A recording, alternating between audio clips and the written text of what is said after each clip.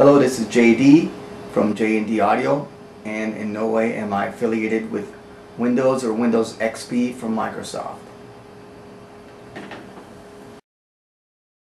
So now that we've completed to record our file onto the computer, then what we will do is we'll get a blank CD as such, a CDR, open up our burner,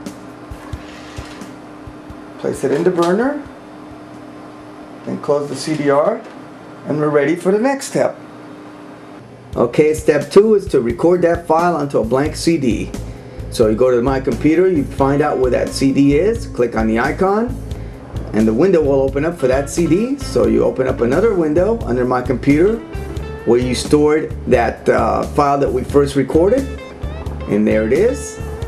And then we will drag that file onto the blank CD window as such. And then you'll see instructions on the left hand side up there. You want to try to write these files to the CD, so click on that.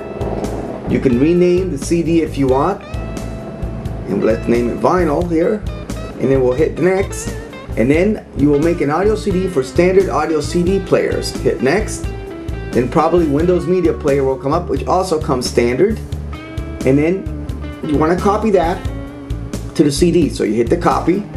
It's doing its thing. Then it copied it to the CD. So then we can get out of that program and we can verify the CD. Okay, so now that we've completed our CD burning, we will go to the CD, take it out, and we will play it in a player just to verify that our CD works. Let's try it and make sure that it works. Open it up, close the casing. Now let's play it.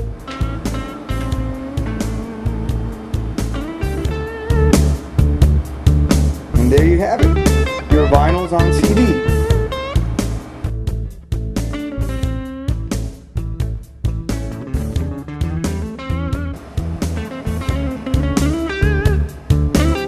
Well, this is JD saying thanks for watching. Audio engineer and producer for J&D Audio.